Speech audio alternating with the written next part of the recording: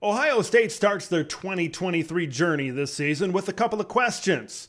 One of those questions is not, will we beat the Indiana Hoosiers? They're pretty confident in that, but the questions are at quarterback. Kyle McCord and Devin Brown. Are we going to see one guy emerge in this matchup against the Hoosiers? And what can Indiana do to at least gain some confidence and look decent in the matchup against the mighty Buckeyes? From LA to Piscataway, all Big Ten all year long. This is Big Ten 10. I just want to get this out of the way early. This is probably going to get ugly, and it's going to get ugly early, and it's going to get ugly often. Ohio State is a college football playoff contender. Ohio State has the best playmakers on the perimeter in all of college football. Yes, they do have some questions at quarterback, but this is a loaded college football team.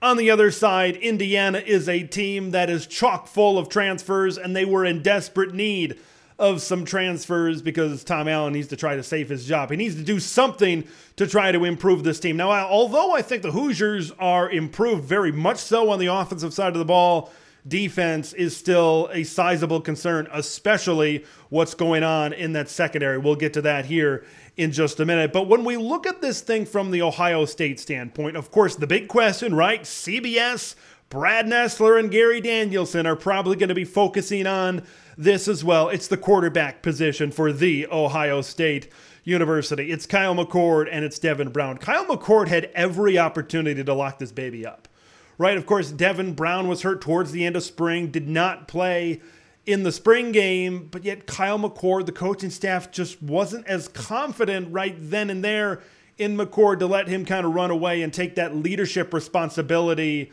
engineering this offense at the quarterback position. Instead, Devin Brown kind of comes back, and it looks like now they are almost neck and neck. So what that tells me is Devin Brown came back from injury, and he looked very, very good. So none of these quarterbacks have really stood out. Some people have said, well, it's maybe because none of these guys has really stood apart from the other.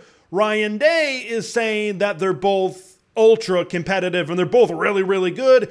He just has a tough time deciding who he thinks is going to be the better quarterback for this team to give them a better shot to maybe win a national championship this year. No matter what side of the coin you're on, we're going to start to find out against the Indiana Hoosiers. Now, are we going to see one guy step away from the other after this game in Bloomington? No, absolutely not. Because this is an Indiana defense that was putrid last year. Yes, they're patching some holes on the secondary. This was an Indiana pass defense that was last in the Big Ten in yards allowed, and it wasn't by a close margin. It was by a long shot that this was the worst defense against the pass in the Big Ten Conference. So both Kyle McCord and Devin Brown are going to get their time to shine. They're both going to get their time to look good. One might say that the strength of the Ohio State offensive line is at the guard positions. That's where they have the returners. At left guard and right guard, of course, they had some really good tackles. You got a redshirt freshman coming in at center. So one might say, let's get the ground game going early. Let's ease these quarterbacks into play a little bit, and let's let Travion Henderson and Mayan Williams go to work. That's certainly one way to think about it.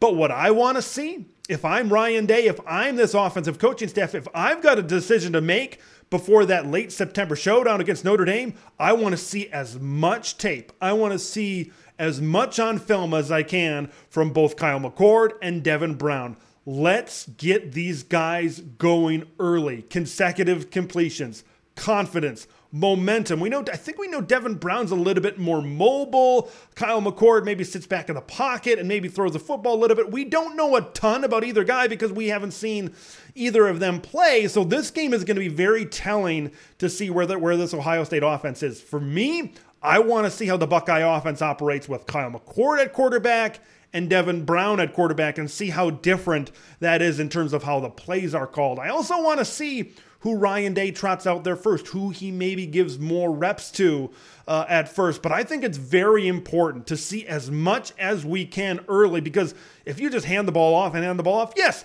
you could probably run the ball down Indiana's throat all afternoon long. Abso-freaking-lutely. And you might put 5 touchdowns on the board on the ground, and all of a sudden it's 35-0 at halftime. It says, well, we got to ease up on these guys. Wait a minute, we didn't see what we wanted to out of the quarterback position. So let's get these guys throwing the ball often and early and often for both Kyle McCord and Devin Brown. Short passing game, I think, could be key to building that confidence, building that momentum early on. We know Ohio State likes to take the deep shots, and trust me, they're going to take their deep shots, but throw a 7-yard out to Marvin Harrison Jr., let him take it 40 yards and get a big play for a first down. Throw it maybe a short screen play to Emeka Egbuka and let him take it 50 yards for a big play, maybe a touchdown down the field. Let your receivers do a bulk of the work and really work your way into that deep throw game, because the short passing game is going to start there. You know they're going to incorporate the run game. The run game, I think everybody looks at the throw game and the great weapons on the outside of Ohio State, as they should, but this is going to be a really good rushing attack as well. I also wanted to get a look at that offensive line as well. They could have some competition on the outside, right? Aaron Casey is a weak side linebacker. Andre Carter, they're expecting a lot from it. Indiana coming off the defensive end as well. So very interesting to see how those tackles are going to play there. But of course, the big storyline, the big thing I want to see,